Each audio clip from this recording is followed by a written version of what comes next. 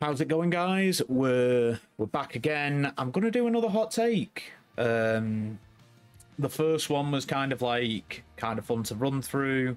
Unfortunately, there's not a whole lot of these on CardMarket yet, and the one that we're gonna go through seems to be the last relevant one. I'll probably still do the others, but at a glance, this seems to be one that still probably, you know, it makes sense. I think the others were like about Mystic Mine and stuff. We'll get to them. Oh yeah, the 2019 promos, probably relevant, and Mystic Mine. Okay. So this one is the banlist filler, and apparently it's a hot take. The last one, I think, was a bad take. Let's see if this is better. Not read it yet. So, the banlist is one of the game's oldest traditions and balancing tools. Mainly a balancing tool. Without it, it'd be a hot mess. Time, however, passes relentlessly. Tell me about it. I'm getting aches and pains. I didn't know I could. While it seems as if it passes by the forbidden list, power creep exists. It's time for us to discuss a myriad of cards Konami could take off the list with little to no impact. It's an ongoing discussion. I'm pretty sure there's stuff on there that's not going to be the worst offender. It's not going to be too much of a problem. Top bit's fine. It's about right. We really thought Yatagarasu was a broken piece of cardboard for years, huh? How's the guy doing? I mean, one, we've got a lot of graveyard triggers now. Two, Chaos Emperor Dragon, which would still be pretty ridiculous, has had an errata. It's been completely gutted, so that was a big piece of the Yatalok. It stayed on too long. As soon as that errata happened, I'm pretty sure we were fine. Are things going well for him? Safe to say, this one-legged bird with a dislike for hands has become irrelevant over some time, seeing no play since its unbanning. I mean, yeah, the game's in a completely different situation. This bit's fair and fine, and like I say, an errata's happened. If this article's like the last and skimming ahead, I feel like it's going to be a really blatant, obvious answer used to curveball into some dumb stuff. So, but it's not the only one that fits this description. Just look at Morphing Jar, Time Seal, and Performer Pal Monkey Board. Fair enough, like Time Seal was getting to the point where it was a bit slow anyway. Morphing Jar, like, flips have to be really detrimental to matter anymore. There's a lot of tools to deal with stuff like Empty Jar as well, which weren't around at the time. And Monkey Board, I don't know enough about pendulums, but I think the other half of the offending combo is still on the list. Among many others, while not as bad as most people think, power creep is one hell of a thing. Yeah, everyone thinks it's turned up to 11. It ebbs and flows. And even Konami has taken to unbanning a lot of filler from the ban list, which currently houses a total of 99 cards. Fair enough. There's still a bunch of stuff that doesn't need to be in prison. Yeah, depends what it is.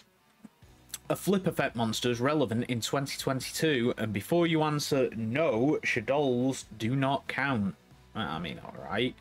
The last relevant flip strategy we've had was Subterra, which was really Subterra Guru and a dozen Floodgates. So is anyone actually worried about Fiber Jar? Absolutely. Yes. Seriously? No. Yes. But you can see it can be used as a stall tool. Shut up. No, I won't shut up. It's not a stall tool. It's obnoxious. It's used to force draws. That's it. And it's going to be, like... It's just better that it's not on there. Because, like... Say you're forcing it. You're probably playing something fairly bad anyway. But getting a draw out of a game you have no right in winning regardless... It's just a malicious tool. It's the same as self-destruct button. Why have it? It's way too slow, and newsflash, Mystic Mine is a thing that exists. Right, Mystic Mine, you're going for deck out, or you're going for a burn, you have a strategy. You're not just trying to stall for time, or you're playing a deck that can play under Mystic Mine, who basically use it as a 6 copy of Dark Ruler no more. It was different. Fiber Jar just resets the game. Not only did we see Morphing Jar come off with no repercussions, but now the extremely powerful Cyber Jar is unbanned and nobody cares. That's fair enough. If someone wants to try an empty jar, they're probably going to have a bad time because you're just going to reach in the side deck and it's going to get checked pretty hard. Fiber Jar's just obnoxious. It's not scary. You're never going to see it at a tiered event. It does nothing good for the game.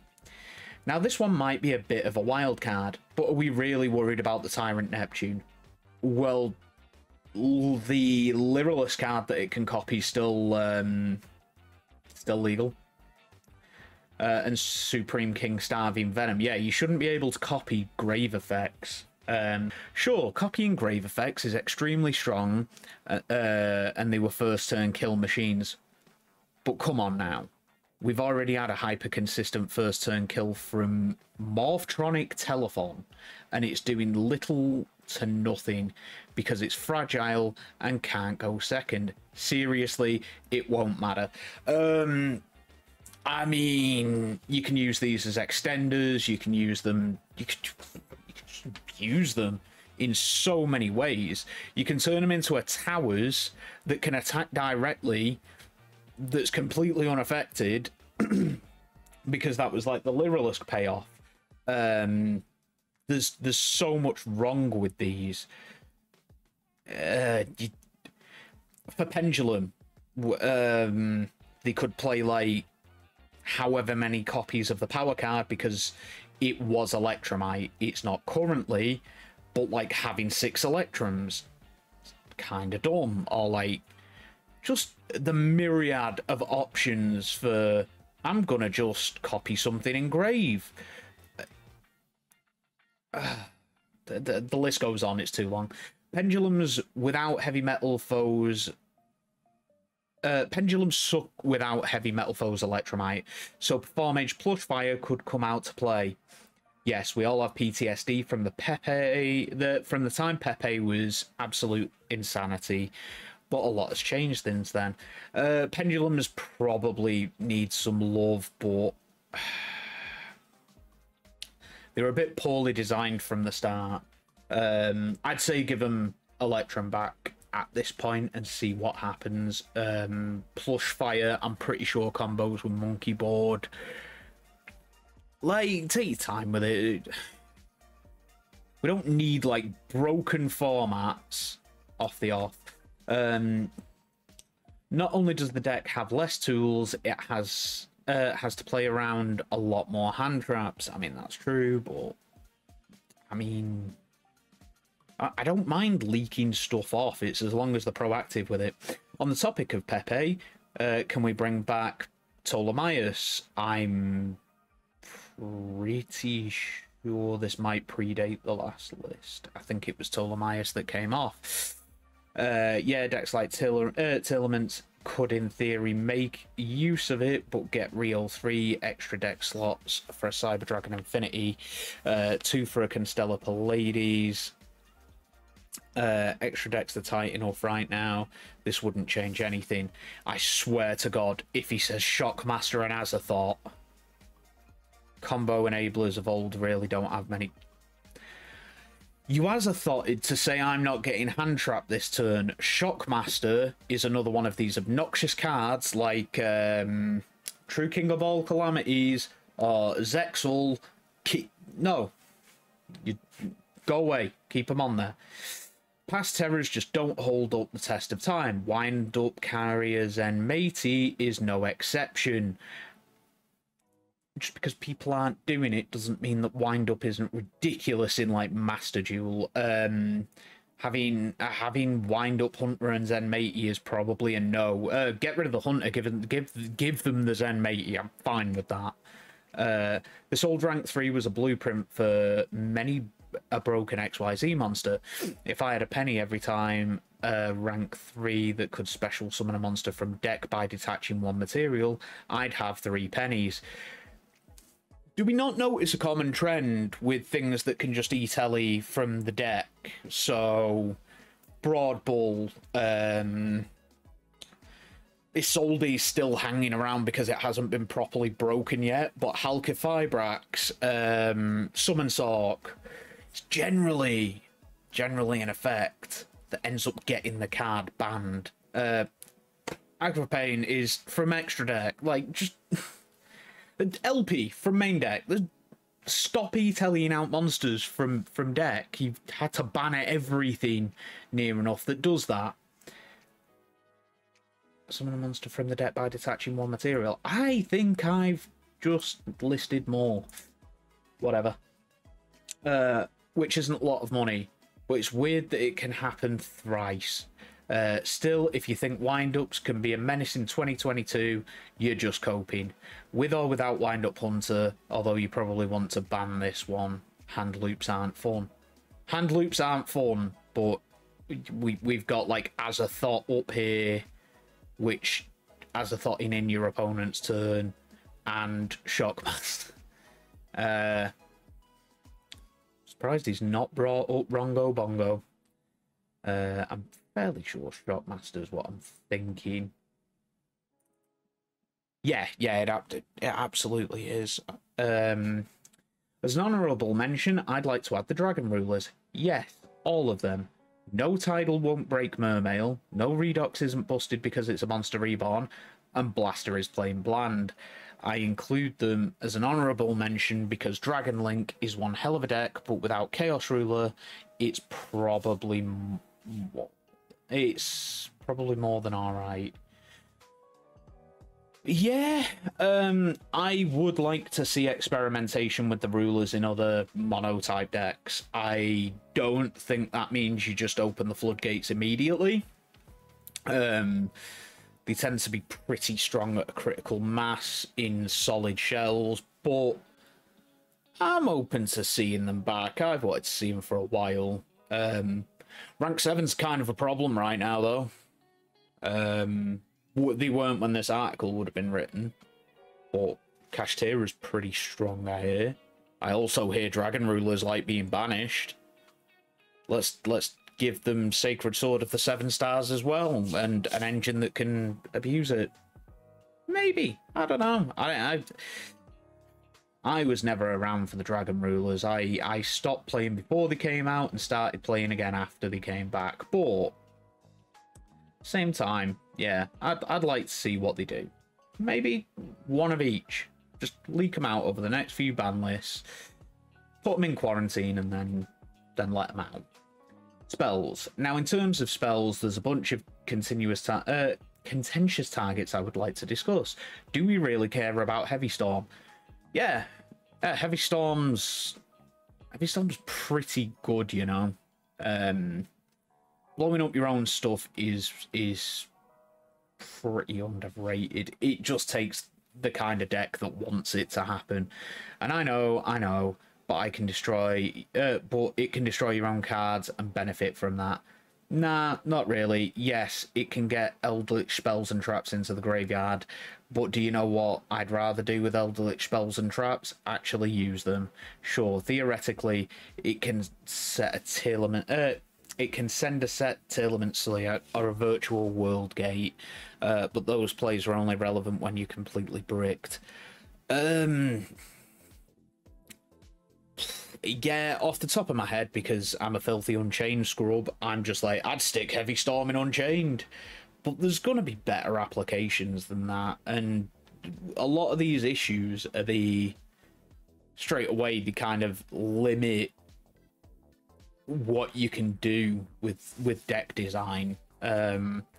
Unchained seriously isn't going to break the meta anytime soon by having a Heavy Storm. But you know, up until recently, rank 7's kind of sucked. There's a lot of stuff that you've got to kind of have in mind. In a similar vein to Storm, we have Giant Trunade. Konami invented the term Trunade and then forgot this card is mediocre. Again, it's a loop. You can make loops. Yes, it combos with a lot of things like Premature Burial and Symbol of Heritage. But one of those is banned and the other sucks. You can't really build a crazy combo deck with any cards like this since Trunade is not searchable. Yeah and no. It's abusable again. And the interactions it has with Pendulum Monsters and Crystal Beasts, among others, would make for a fairly interesting playing experience. Crystal Beasts don't need too much help. They've been topping semi recently with Conclave control.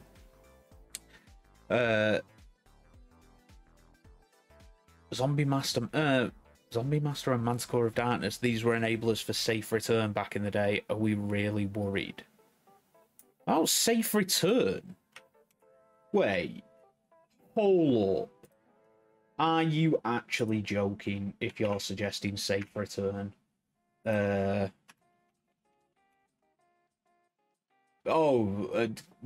of Safe Return. That's never coming back. That's on the list of forever nope.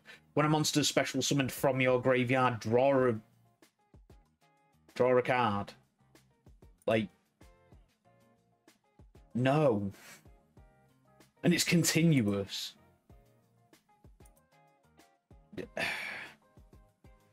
I'm pretty sure that can turn a fair few decks into just draw your deck.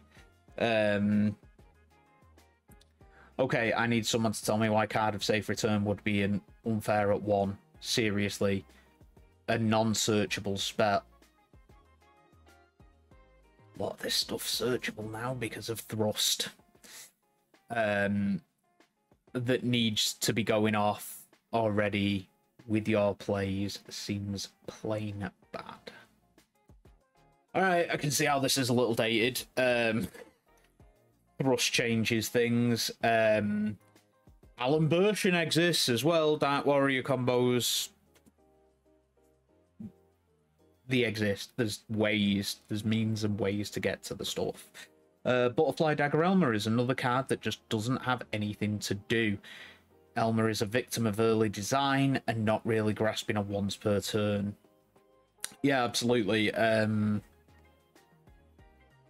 Image not available. Yeah, well, it's an FTK enabler. The ability to recycle it infinitely seems busted, right? Okay, so what are you gonna do with it exactly? Back in the day, it's set up for an Exodia first turn kill with Gearfried, the Iron Knight, and Royal Magical Library. And honestly, if you pull that off in 2022, proud of you. So yeah, you don't really have a lot of options with this busted equip. Again, it's like you're like stuff right now in the exact moment might not do anything. I mean, it probably still don't want to just stick crap like that in, because there may well be. But what about future decks? Traps, all of them could come off the list with no issues. No. Okay. Next sentence, except for Sixth Sense. Except for the Floodgates and except for Sixth Sense. Who the hell designed Sixth Sense? And blah, I can't say it one after the other. That's a joke. Sixth Sense is mid. Are you kidding? Honestly, if this card is viable, I think that's a testament to the health of the format. Slow but powerful traps have been greatly absent from the game for a long while. I think Sixth Sense is super cool. Don't bring it back. Like, please no. I'll quickly grab the a quick refresher for myself, but I know this card is busted.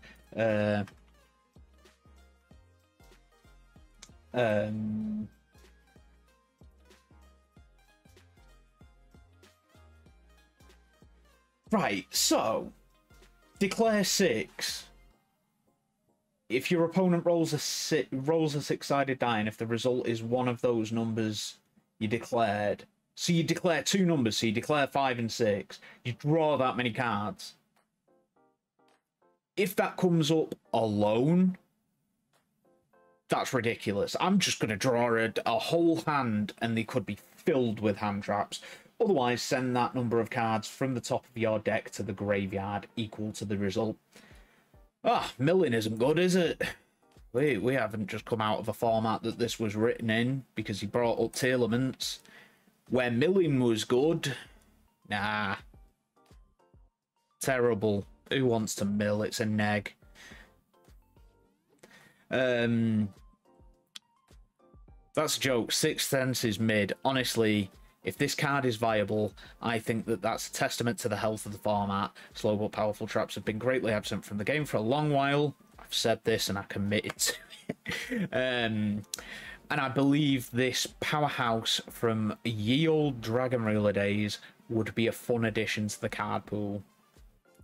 Fun story about last turn. The creator of the semi-popular alternate format Trinity, Mika, went missing for like 6 years, only to return with a 14-page essay explaining every minute detail of this card and why it's a ruling nightmare.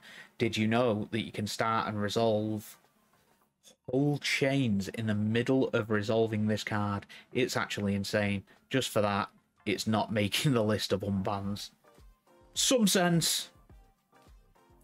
I've come to realise that Konami has a wicked sense of humour. Tri-Brigade is one of the best archetypes we've had in a while, and Tri-Brigade Revolt is just a better version of Return from the Different Dimension. Is it? You know, it's true. While Revolt only works with Tri-types, it actually has a payoff. Return is not only limited to banish monsters, it has a steep life point cost. No one gives a about life points unless it's the last one. I probably shouldn't have swore. Tom bleep me. But by that logic, it's like Judgment bad because pay half life points. No. It has a steep life point cost and no real utility during your opponent's turn, unlike Revolt, which gives you access to Shirag, and it interrupts and has a lot of advantage. Originally, Trap Dust... Oh, don't even start with Dust Shoot. Originally, Trap Dust Shoot was going to be another unban. And while I still believe it could come off with off the list with no impact, the recent limiting of a pointer made me realise that Konami does not want this kind of card in the game, and I respect that.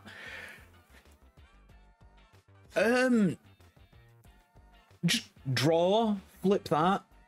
That hand trap's going to bother me, we'll just get rid of it. That board breaker's going to get on my nerves. No, don't want to play around that. I'll just rip out the only silver bullet you've got and then say good luck in the face of whatever I built. No. No. This isn't a case of like Konami doesn't want that kind of card in the game. It's that those cards are nuts. And a pointer was just a more balanced Dust Shoot, which... Lastly, there's Ultimate Offering. This card seems insane on paper when you think about it.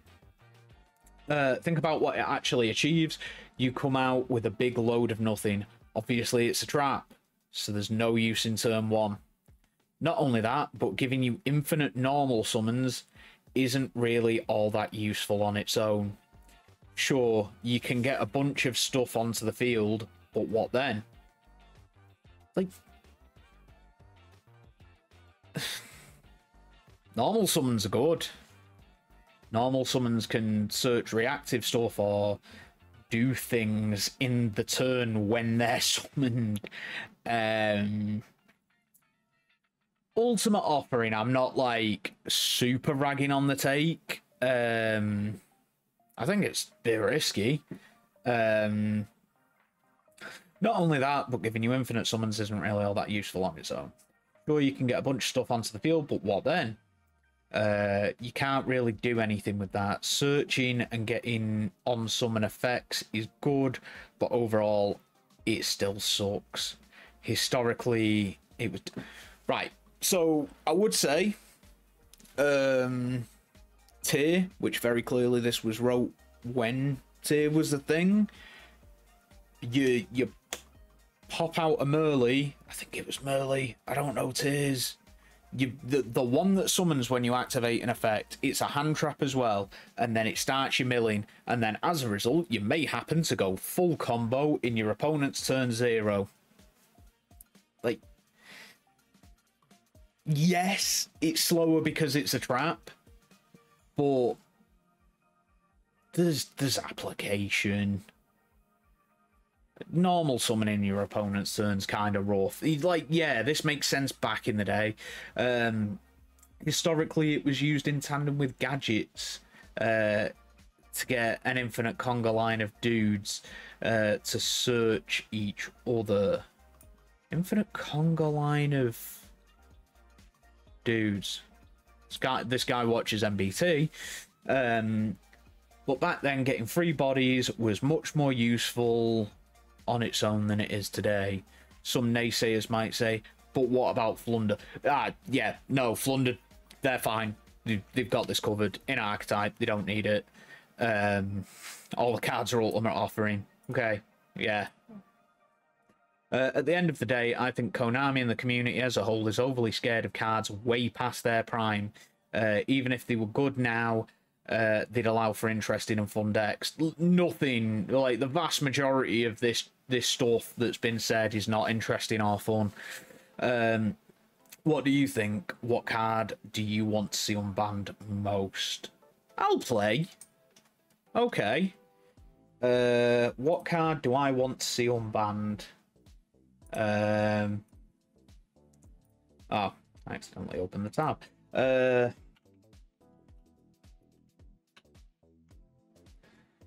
Let's have a look at the FNL. Alright, Protos can stay. Scythe just got put there. Barrier Statue. That's Floodgate too.